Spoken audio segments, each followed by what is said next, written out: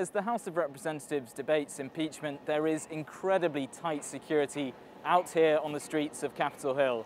As you can see, the streets are deserted. They've been closed off in the entire area surrounding the Congress. There's also been this very tall fence put up all the way around the Capitol building to try to stop a repeat of those scenes that we saw last week on Wednesday when a crowd of Trump supporters stormed into the very heart of Congress. Now, this is not just for the impeachment process. This is also in the build-up to the inauguration of Joe Biden as President of the United States on the 20th of January. A state of emergency has been declared here in the District of Columbia until at least the inauguration date itself.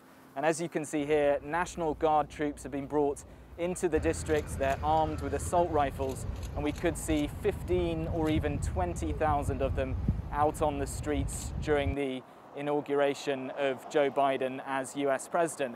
And it's not just out here on Capitol Hill. Inside the Capitol building itself, there were photos that emerged on Wednesday morning local time here in Washington of National Guard troops asleep in the very corridors of power inside the Congress as they arrived to protect that building. Giles Gibson for CGTN in Washington.